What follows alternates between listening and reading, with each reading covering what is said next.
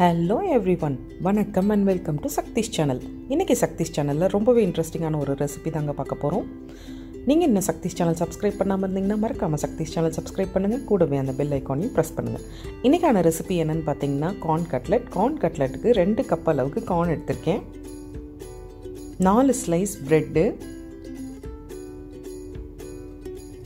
Clean பண்ணி cut பண்ண கொத்தமல்லி தழை, ஒரு 10லேருந்து 12 இலை புதினா, பொடியாக நறுக்குன இஞ்சி பூண்டு பச்சை மிளகா, கொஞ்சமாக கரம் மசாலா, மஞ்சள் தூள், மிளகாத்தூள், இதெல்லாம் தான் எடுத்து வச்சுருக்கேன். இது இல்லாமல் ஒரு ரொம்பவே சீக்ரெட் இன்க்ரீடியன்ட் ஒன்று இருக்குது. அது என்னென்னா பாவ் பாஜி மசாலா. இந்த கட்லெட்டுக்கு பாவ் பாஜி மசாலா கொஞ்சமாக சேர்த்தா அதோடய ஃப்ளேவர் ரொம்ப நல்லாயிருக்கும்.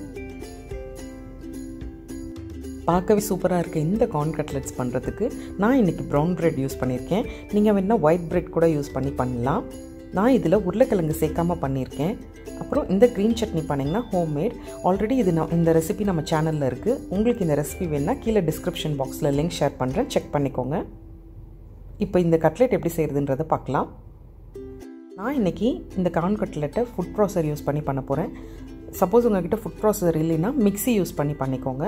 முதல்ல 2 கப்பு கார்னை ஃபுட் ப்ராசரில் சேர்த்துக்கோங்க. நீங்கள் மிக்ஸி யூஸ் பண்ணும்போது கூட ஜாஸ்தி அரைக்க வேண்டாம். குறைன்னு 2 ட்ரையாக 2 டைம் 3 டைம் பல்ஸ் பண்ணி எடுத்தால் போதும். அடுத்து ப்ரெட்டை சேர்த்துக்கோங்க.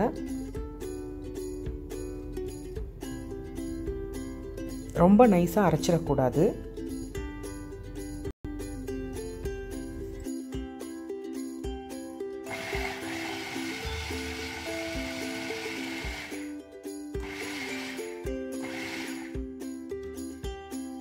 அடுத்து க்ளீன் பண்ணி கட் பண்ணி வச்சுருக்க புதினா கொத்தமல்லி தலையை சேர்த்துக்கோங்க ஃபுட் ப்ராசரில்.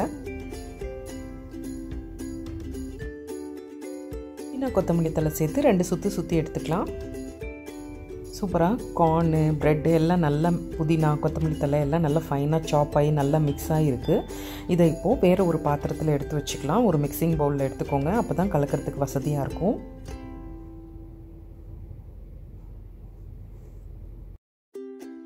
தேவையான அளவுக்கு உப்பு சேர்த்துக்கோங்க. நான் ஒரு 3/4 ஸ்பூன் அளவுக்கு உப்பு சேர்த்துருக்கேன். ஒரு 3/4 டேபிள் ஸ்பூன் அளவுக்கு இஞ்சி பூண்டு பச்சை மிளகா பொடியாக நறுக்குனது சேர்த்துக்கோங்க. 1/4 ஸ்பூன் அளவுக்கு மஞ்சள் பொடி, 1/4 ஸ்பூன் அளவுக்கு கரம் மசாலா பொடி, 1/2 ஸ்பூன் அளவுக்கு மிளகாத்தூள், கடைசியாக பாவ் பாஜி மசாலாவையும் சேர்த்துடுங்க. ஒரு 1/2 ஸ்பூன் அளவுக்கு சேர்த்துனா போதும், நல்ல ஃப்ளேவர் கிடைக்கும் கட்லெட்டுக்கு. இப்போது இதெல்லாம் சேர்த்து நல்லா பிணைஞ்சிக்கணும். நல்லா இந்த மாதிரி கலந்து விட்டுக்கோங்க. நல்லா அந்த உப்பு காரம் மசாலா எல்லாம் எல்லா பக்கமும் போகிற மாதிரி கலந்து விட்டுக்கணும்.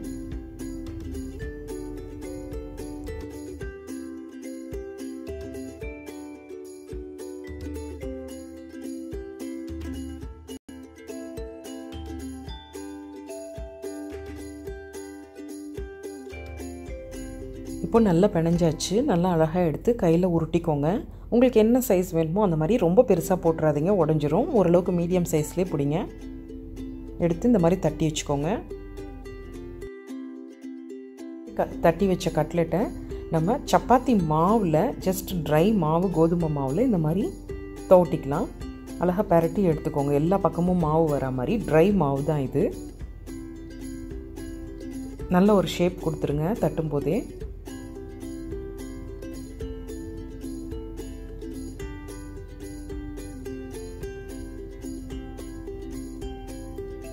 அவ்வளோதான். இதே மாதிரி எல்லா கட்லெட்ஸையும் செஞ்சு எடுத்து வச்சுக்கலாம்.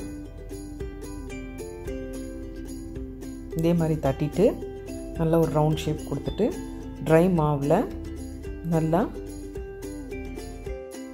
எல்லா பக்கமும் மாவு வர மாதிரி இந்த மாதிரி ஷேப் கொடுத்து எடுத்து வச்சிங்கன்னா கட்லெட்ஸ் ரெடி ஆகிடும்.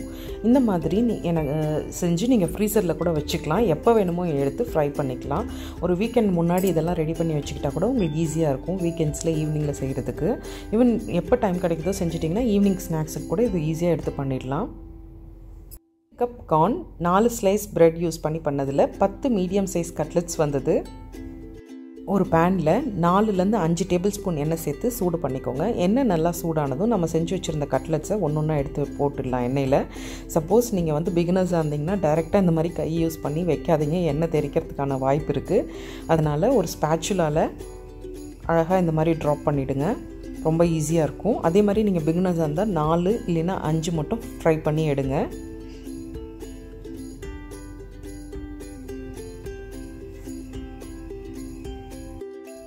திருப்புறத்துக்கு ஒரு கரண்டியும் ஒரு ஸ்பூனும் யூஸ் பண்ணி இந்த மாதிரி திருப்பி விட்டுக்கோங்க, ரொம்ப ஈஸியாக இருக்கும் திருப்புறத்துக்கு.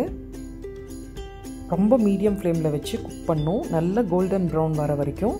இது வந்து நம்ம ஷாலோ ஃப்ரை பண்ண போகிறோம். இது வந்து நாட் டீப் ஃப்ரை, இது வந்து ஷாலோ ஃப்ரை. ஏன்னா நம்ம 5 டேபிள் ஸ்பூன் எண்ணெய் கூட சேர்க்கல, 4 ஸ்பூன் எண்ணெய் தான் சேர்த்துருக்கேன் நான்.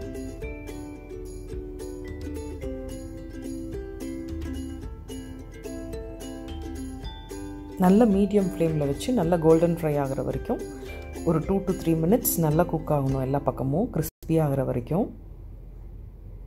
ரொம்ப ஃப்ளேமை கூட்டி வச்சிடாதீங்க, தீஞ்சு போயிடும், நல்லா இருக்காது.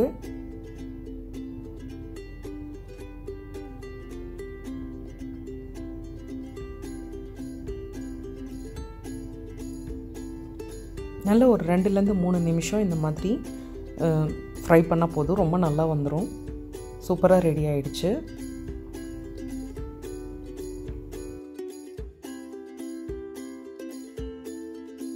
சூப்பரான கார்ன் கட்லெட்ஸ் ரெடி ஆயிடுச்சு. இதை ஒரு பேப்பர் டவலில் எடுத்துருங்க. ஸோ எக்ஸஸ் ஆயில்லாம் பேப்பர் டவலில் போயிடும்.